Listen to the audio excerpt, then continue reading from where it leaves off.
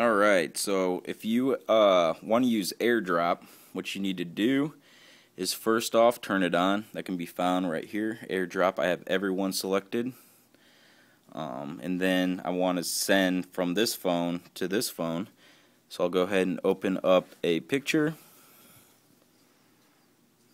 And I'll just hit that, and AirDrop shares with everyone. You can see I automatically popped up.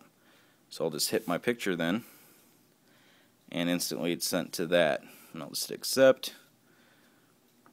And then if I wanted to send out a picture,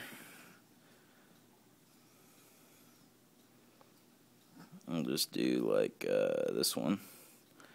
And the AirDrop, you can see, automatically pops up right there.